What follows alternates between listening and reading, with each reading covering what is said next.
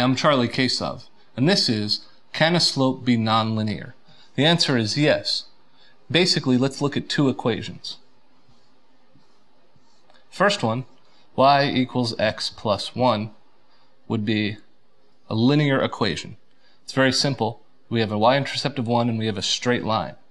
However, y equals x squared plus 1 would be nonlinear, and that would look like this, a curved line.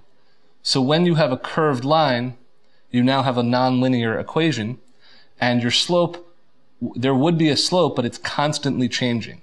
The idea is here, the slope is constant, and here, every point, the difference between every 2 points, has a different slope. But the nonlinear equation can have a slope, just many slopes. So I'm Charlie Kasov, and that is, can a slope be nonlinear?